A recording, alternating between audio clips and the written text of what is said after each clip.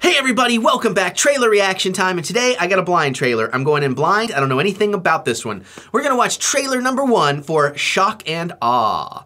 I think I saw, I want to say Woody Harrelson, but now I don't remember. In the thumbnail, I don't know. I love it. Anyways, you guys want to see this trailer without me in the way, there is a link in the description below, or something's popping up right about now. You can click on that, check it out, come on back, watch this with me, and then we'll geek out over it together, should it be geek out worthy. All right, so again, these blind trailers, they can be hit or miss. I just love movies. I try to see as much as I can and know as much as I can about what's happening in the cinema universe. And maybe one of these days I'll get off my butt and actually make one. Again, it's been a long time. But let's see what happens. But it is a blind trailer. I got nothing to say about it until I see it, so let's watch. Simply stated, there is no doubt that Saddam Hussein a lot of companies. Has weapons of mass destruction. Oh, that's Shock and Awe. What is They're up with... dialing up the rhetoric on Iraq. Let's see if we can nail them down, okay? Let's get to work.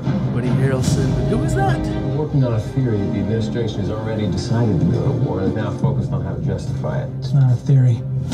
We're working on something important. That's why I'm here, to make you an offer. Wow. It even walks like he has a bronze star. What do you want to know? Everything the administration doesn't want us to know. A secret war planning group has been set up in the building where I work. And which building is that? The one with 5 sides.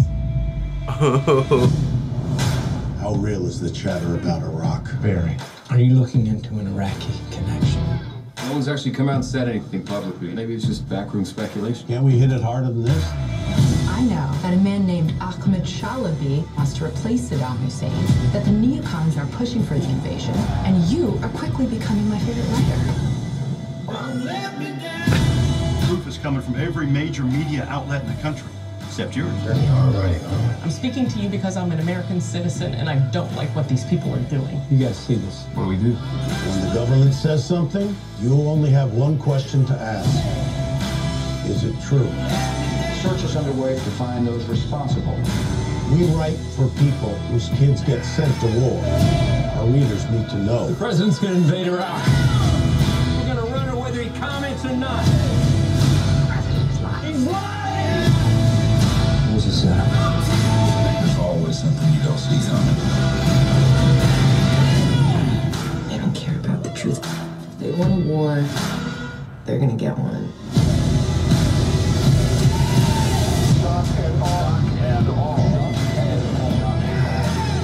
I say in all due respect, sir, my sources might even be in this room. Did you actually have sources in the room? No. But it was fun watching them sweat like whores in church.